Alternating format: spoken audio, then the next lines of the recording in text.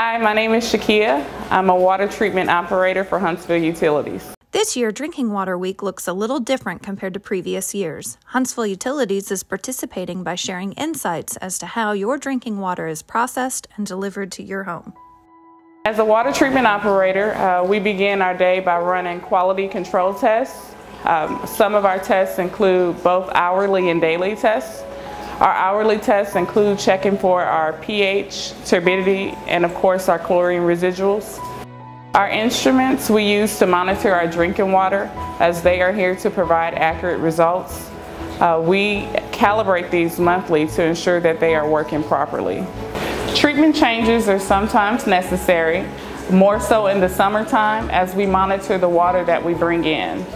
Anytime we have to adjust the water, whether it's more or less, we do have to make chemical changes.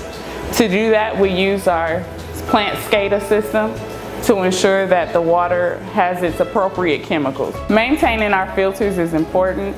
To do this, we keep them clean through a process called backwashing. Backwashing is when we reverse the flow of the water through the filters to ensure that we're removing any trapped particles.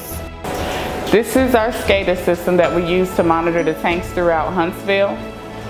We monitor the tanks by starting and stopping our booster stations that's appropriate to each tank. This is critical because we want to make sure that the tanks are full and customers have water available to them when they need it. Our daily demand consists of using about 43.5 million gallons.